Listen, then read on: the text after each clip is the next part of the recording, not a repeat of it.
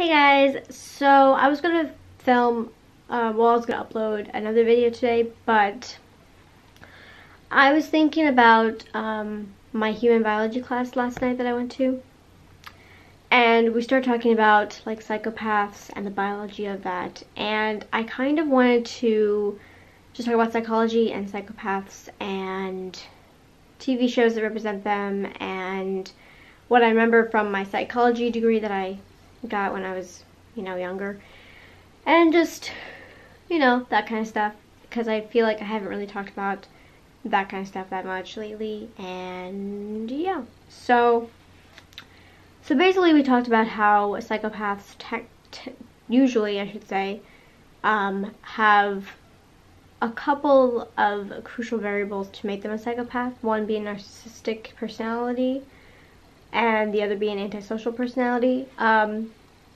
And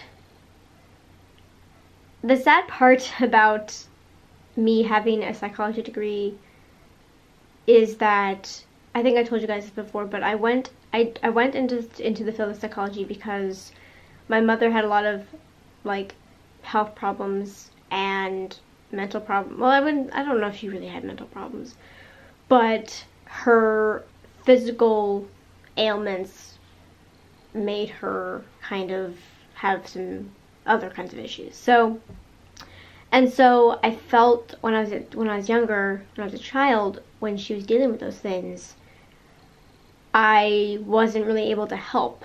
And because of that helplessness, I wanted to help other people with those kinds of issues. And so I went into psychology, which I don't regret. But when I went into it, I didn't really plan to go to grad school. And it was hard. Like, I feel like people don't really understand how hard psychology is, of a study, to study in college, I should say.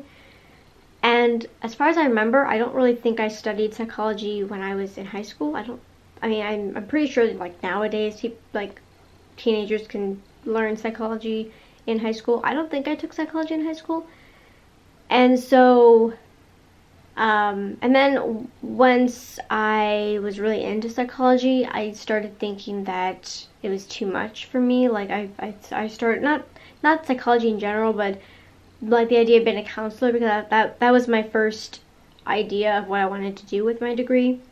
And so, being that I felt like that was too difficult possibly for me to get into and study and, be that as my profession, I then switched to wanting to be a guidance counselor because it, in my mind, included two of the things that I really care about, which is helping people and a school environment, which I've always loved being in a school environment. I've always just enjoyed school. But to be honest, I think when I was younger, I enjoyed more of the academic side of school, but as I got older, I actually kind of enjoyed the social aspect more than the academic aspect of school and education. But I feel like as I get older, I feel like I can understand the academic side of it more than I used to when I was in maybe high school and college the first time around.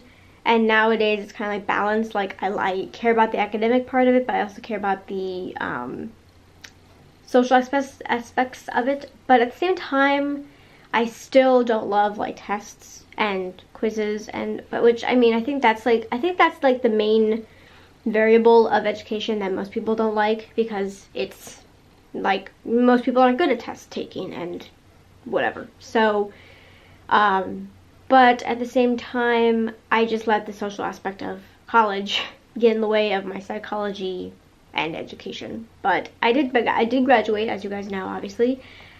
But my point of all that rambling was to point out that I don't really remember most of what I learned in psychology, and it became prevalent in my mind last night because as a class we were talking, like I said, we were talking about the biological factors that go into being a psychopath, and just what makes a psychopath in their brain, obviously.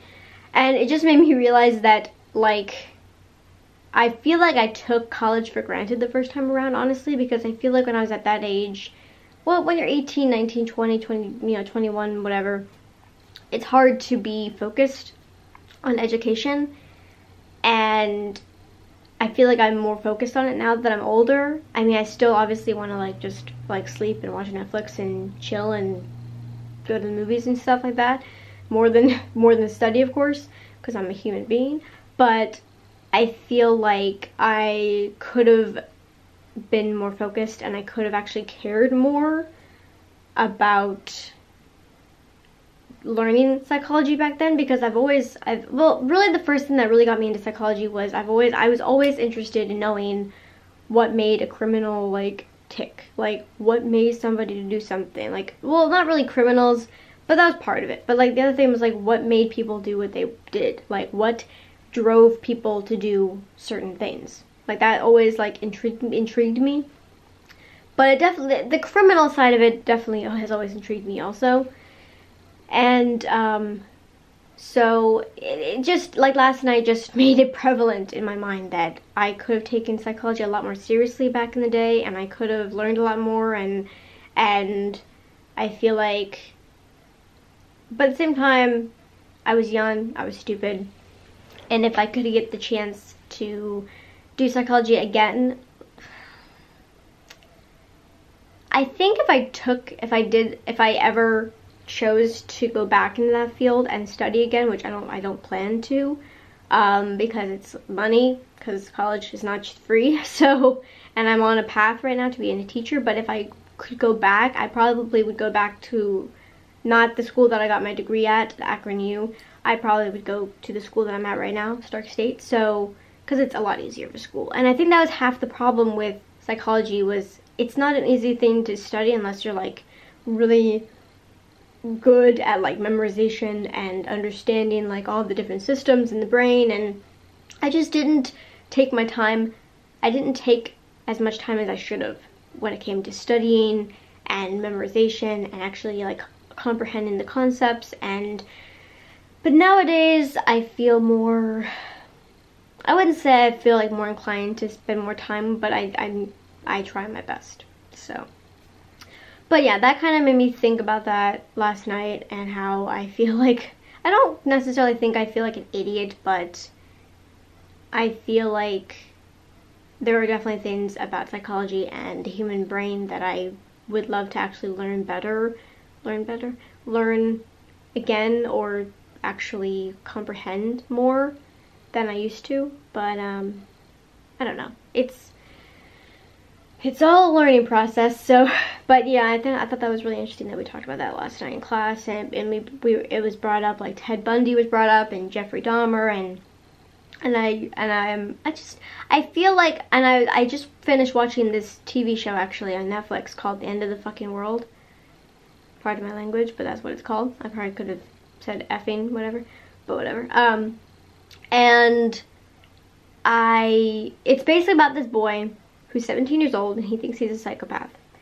And he first realized he was a psychopath when he was like 8 or 9 years old, because he just didn't have any emotions, which is another, obviously, characteristic of being a psychopath, like having no emotions and being apathetic. When he was 9 years old, he stuffed his hand in like a fryer because he wanted to feel something. And he killed like a lot of animals when he was younger. And basically the story is about this 17-year-old boy. He meets this other girl who's like newer to his school, and she's different, but not psychotic or psychopathic like he is. I would say she's just different. She doesn't really conform. I feel like that's like more of her thing. She doesn't want to conform to like society's rules, and she just wants to do her own thing and be a rebel and, you know, whatever. But she also has issues with like emotions too. And they just decide to like leave their town, go on this crazy trip. And what's great about the show is that I think a lot of people will watch it, but I feel like in this show, I think it like it's not like an angsty teenager kind of show. It's actually really interesting and really a good show, honestly. It's like, it's just really interesting, honestly. And they don't use the psychology or the psychopathicness if that's a word, as a way to just get people to watch it. They actually use it in an interesting way, and honestly, all the problems that these teenagers are experiencing are legitimately like not just angsty teenage stuff. Like, they're not complaining about, like, you know, their best friend hooking up with their friend, or, you know what I mean? Like, they're not hanging, they're not like, their issues are actually real issues, and they deal with things on the show in a real way, and it's refreshing actually to see, and it's very interesting to see, as somebody who obviously loves psychology and will always love psychology even if I'm not practicing it or remember most of what I learned in college about psychology. But you know, for me, it's a really good show. So if you guys are looking for something, go check it out. And yeah, so I think that's basically all I wanted to talk about.